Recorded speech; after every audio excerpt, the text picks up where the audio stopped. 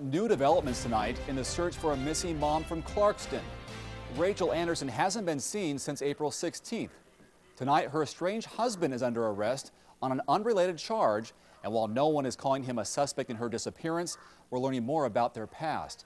KXLY4's Annie Bishop is here with the story. Annie. And we didn't know until court records were filed this morning, but Rachel Anderson was going through a divorce, and two men came forward after she went missing to give police important clues as to what may have happened to her. We're also learning late this evening that Clarkston police say Capone was the last person to see her alive.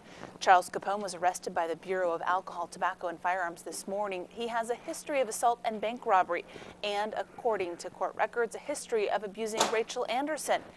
Anderson and Capone had only been married a few months when she told police in January he tried to strangle her. She filed for divorce 5 days later. After she disappeared, a man came forward and told police he sold a gun to Charles Capone.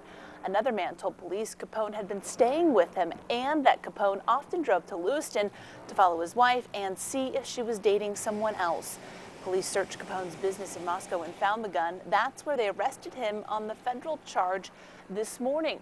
Capone will make his first court appearance on these charges tomorrow in Coeur d'Alene.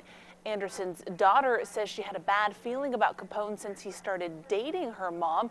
She's hopeful Capone will open up to investigators so she can find out what happened to her mom. Reporting live, Annie Bishop, KXLY4 HD News.